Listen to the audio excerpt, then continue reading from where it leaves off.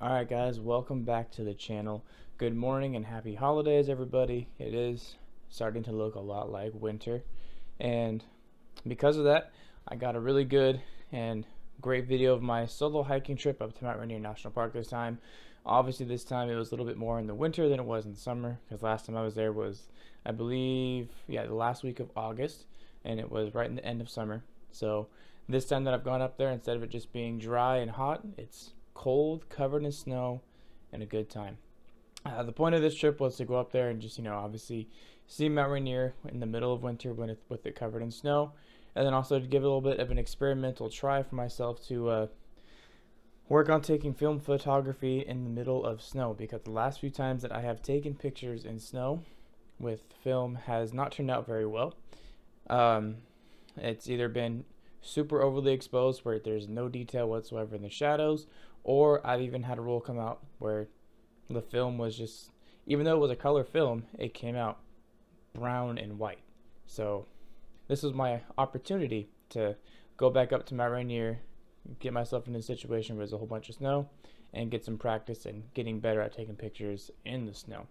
Another point of me going up there today was, obviously, as it's coming closer to winter, I want to have more season appropriate photo prints on the wall for winter and stuff like that, and not just have because it is the holidays right now. I don't want to have just a whole bunch of Christmas decorations up and then leave them up for all the way through till end of March. I want to have more winter specific photography and my prints up on the wall so it fits the season, and then when comes springtime I'll take the winter photos down and replace them with different springtime photos as well. So that's that. Again, I went up to Mount Rainier National Park, solo hike. Hope you guys enjoy the video. Good morning, you guys. Here at Mount Rainier National Park. Just kind of walking around the trail area by the main inn and lodging area on the park, just because the roads beyond it don't open up until 9. So I'm going to do some walking around this area and trying to take pictures of here.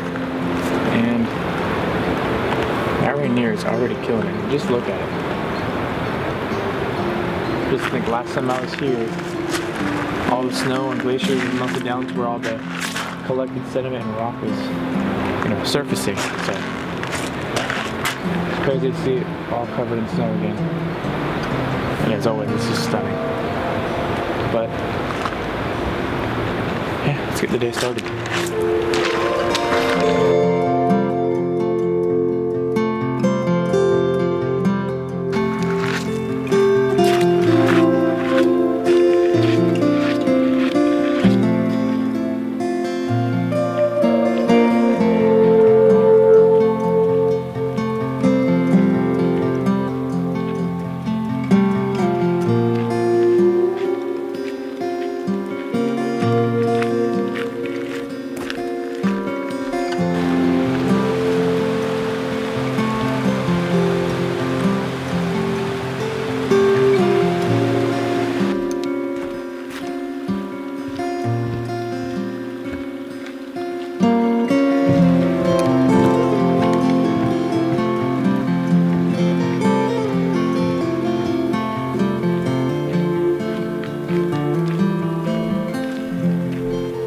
So I know a few keen-eyed of you guys will have noticed that I am carrying 2 cameras on my side here.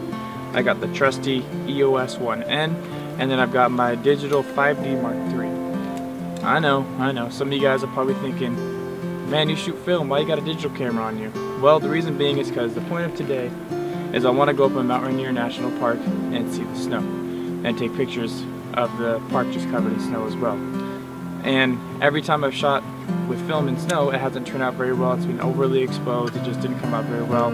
I even had some color film come out like just straight brown and white, so it wasn't a very good outcome. So the reason why I brought this is so I can take test settings on this camera, so I can transfer them over to this camera, so hopefully get some pictures that actually turn out and have some stuff work out very well for me and get some good pictures. The film that I did bring today is I have a roll of Kodak Tri-X 400, and I brought a roll of Ultramax 400 as well. I was going to bring the Portrait 160 that I have to do this as well, but the reason being I didn't bring it is because, like I said earlier, every time I've shot snow in the past, it's come out just not very well, so I didn't see it being worth the risk of using a portrait roll film to take these shots and have them all just turn out bad. So I use just some drugstore Kodak Ultra Max 400, and then I've had this Tri-X 400 sitting in the fridge for a long time, and I just wanted to use it up before it starts going bad, because yeah, and plus I haven't shot black and white in a while, so let's get it.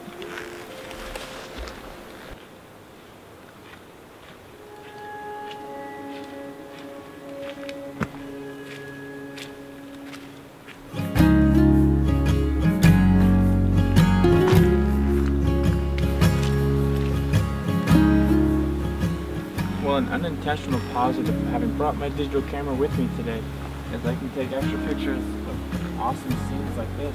Because it's just crazy foggy. I got this fallen over tree right here in this little marsh area or like swampy type area.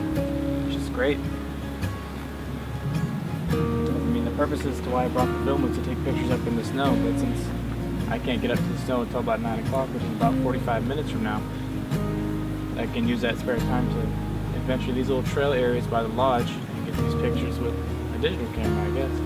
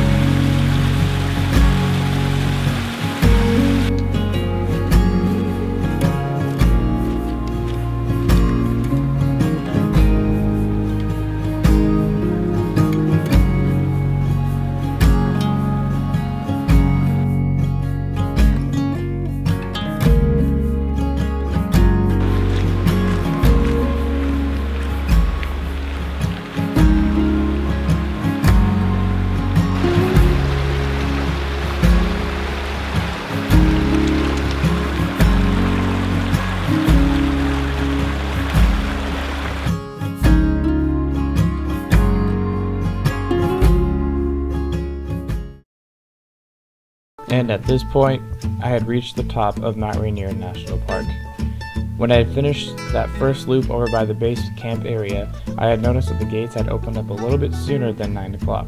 So when I had found that out, I grabbed all my stuff, packed it up, threw it into the car, and made my way up to the top of the camp. And this is where the adventure starts.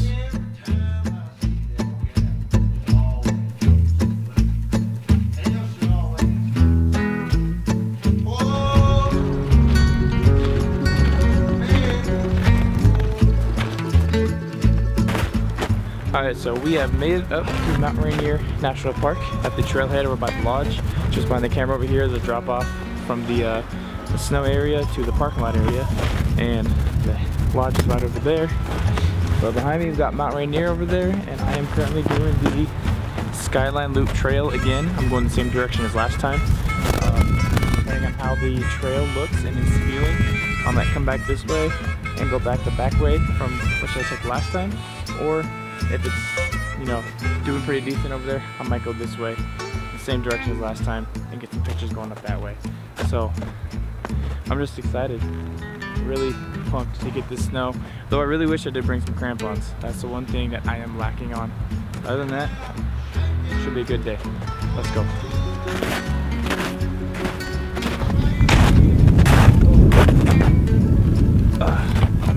I was having a bit of a minor debate with myself as to whether I should do color or black and white first, but because the color has less frames per roll in it, I think I'm going to do color first, and then as I get further down the trail, I'll switch over to black and white again. So we'll load up the Ultra Max 400 right now real quick, and then we'll get started.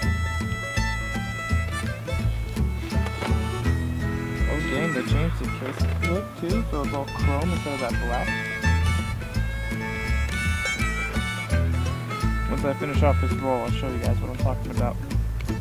But so cool. Gotta change the ISO to 400 instead of 160, which I usually shoot at. And then we're set. Let's keep going.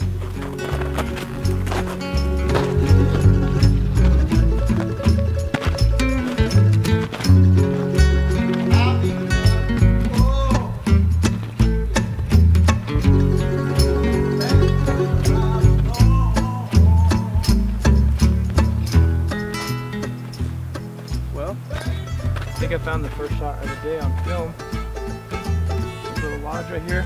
Took the same picture, but about 6 months ago during the summer. See if I can recreate it, but instead of it being summer with snow in the background this time.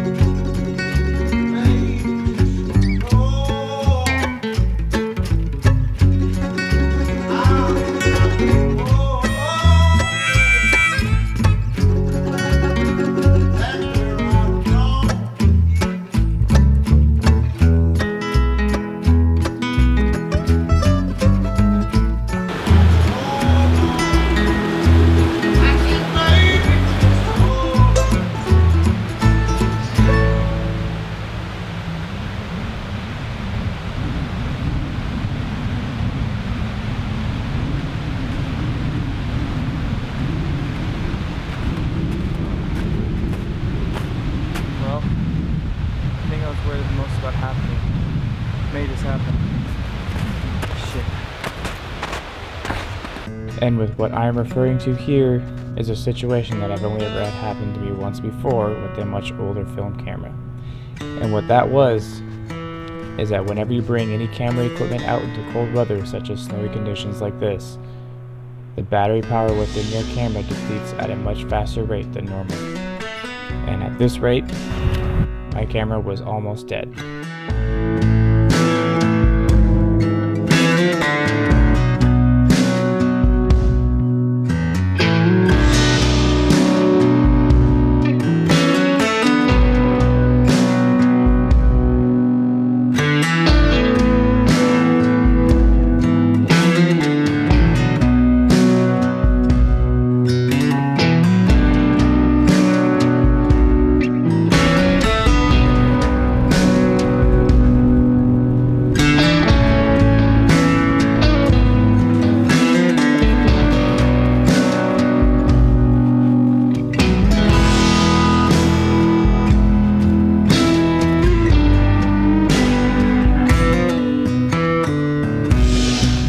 And in the race to finish off my roll of film before my camera died, I had found myself highly infatuated with this 8-frame camera at the start of the Skyline Loop Trail. I kept taking different angles of this cabin and different perspectives to get the best picture, and I believe I did find the best one.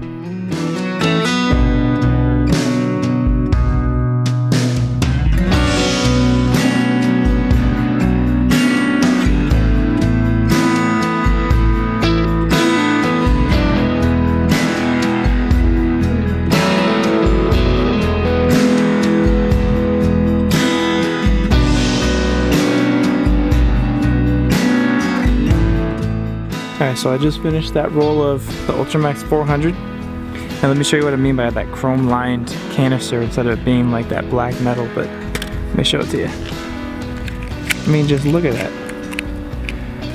Chrome lined. Instead of having that black paint over it, straight up metal. I love it. At this point, I had decided to put my cameras inside my warm car to hopefully warm up the batteries and get a little more juice out of them. And to also take this time to just take a little break, collect myself a little bit, and get some lunch.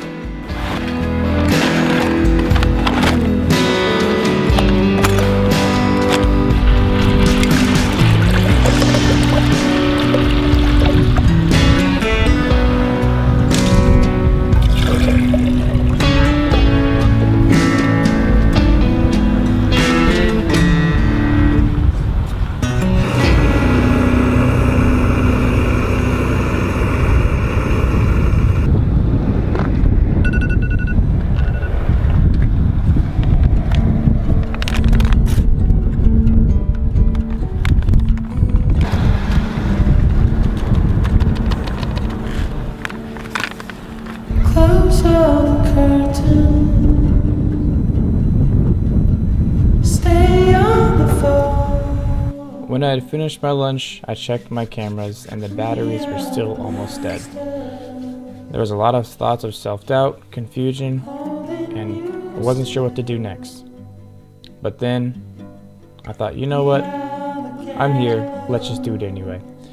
So I grabbed my camera and I started loading up my film.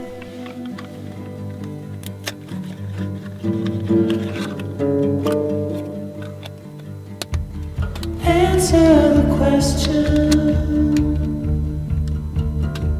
Is God on your side? We'll be together. And with reviewing the film scans, I have come to the conclusion that I think it is time to replace my black and white developing chemicals.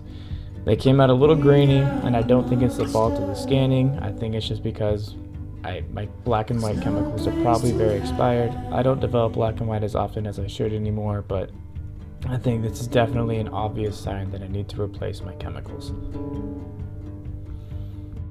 Under your bed, we hide in the dark. We are the monster, an army of one.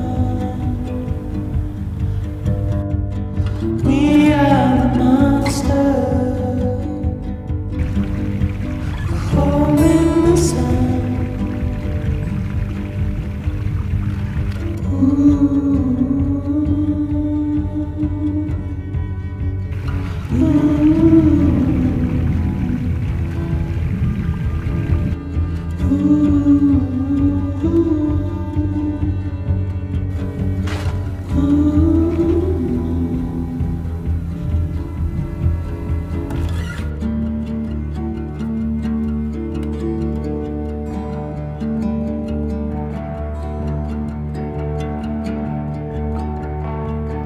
You're the beginning,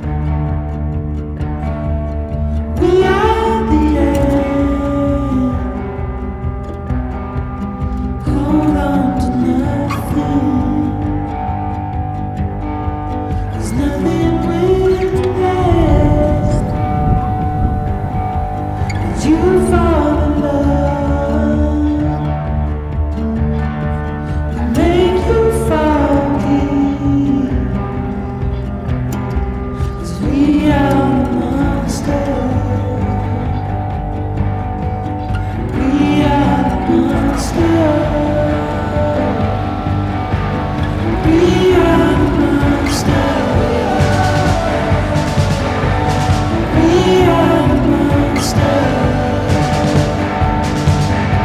We are the monster. We are the monster. We are the monster.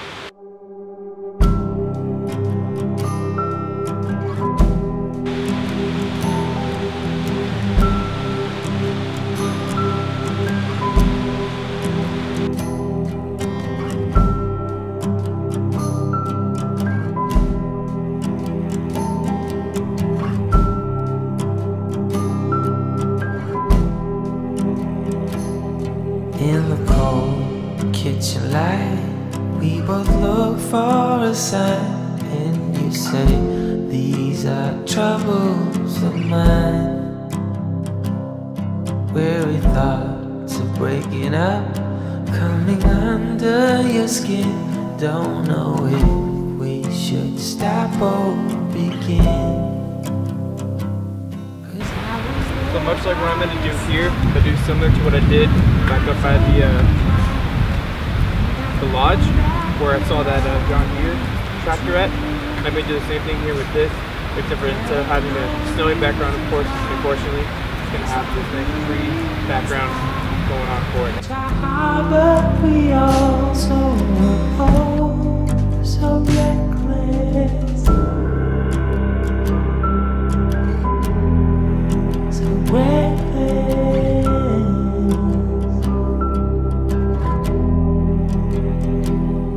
It took time to recognize we are all filled with pride. I'm a wreck when I'm not by your side. Yes, I know that I have to agree. There is no one as reckless as me. And now that you are in me, and there's no way. Alright guys, well I hope you enjoyed the video. That was my trip up to Mount Rainier National Park. It was a roller coaster ride of good feelings and then self-doubt and then a good amount of recovery. But in the end, I think it turned out pretty well. As you guys saw and heard earlier in the video, I was really like just gravitating towards that A-frame cabin that was towards the beginning of their hike. And I think in the end of it, of all the pictures that I did catch of it, this one right here is my personal favorite. It's just, I really like the way that the foreground hits with those little tiny trees and those little piney trees that are in the way and little bushes, and then it kind of is framed up by the trees around it and stuff. So I just, that one of the whole series I got of the A-frame camera, that was definitely my favorite one. I have more videos coming up.